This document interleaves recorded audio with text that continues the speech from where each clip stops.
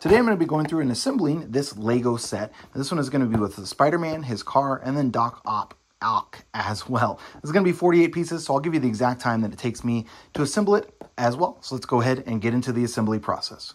So this is everything that's going to come inside the box. Of course, you get the instructions. They're going to give you all the step-by-step instructions, which I'll include in this video, each step along the way of building out these different Lego pieces here. And then I'll also, of course, give you the time of how long that takes, as I said.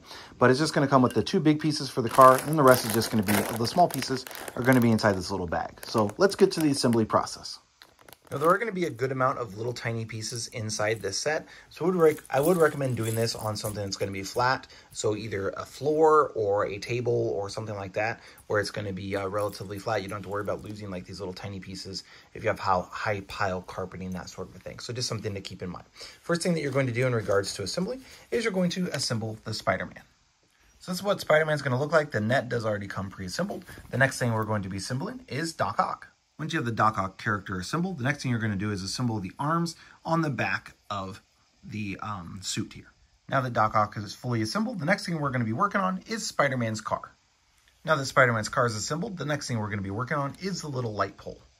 So assembly is complete. Overall, it only took about 5 minutes to get everything put together. Assembly is relatively easy on this set, just a few small pieces.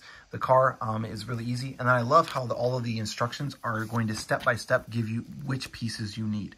So it'll show in the different hands which pieces you need for that step. So I really do like how they do that. So you can see here, obviously, you're going to need this base, then you're going to need that stand, and then you're going to need that light for this step. So I really do like how it shows you that exactly what you need, rather than just showing you a picture of the car and hoping you can figure out where that goes. It shows you exactly which piece is needed for that step. So super happy with the assembly, and the instructions are relatively easy to follow as well.